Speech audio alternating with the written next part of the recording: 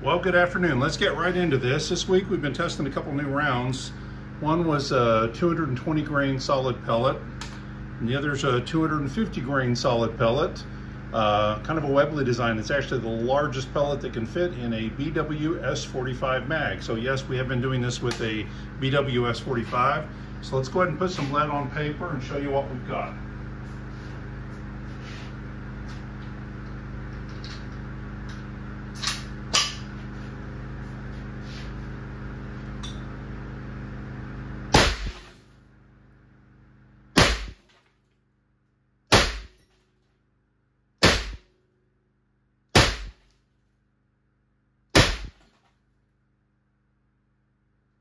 Should be 6. Yeah, there we go. So let me get this camera loose here without turning everything off. There we go, and show you what we're dealing with here. First, a lot of barrels. Got about 100 barrels currently working on. And here it is, BW S45 with a 20-inch barrel. That 20-inch barrel was putting those numbers that you saw. Mid to high 800 feet per second, over 300 foot-pounds of energy, firing a 220 grain pellet.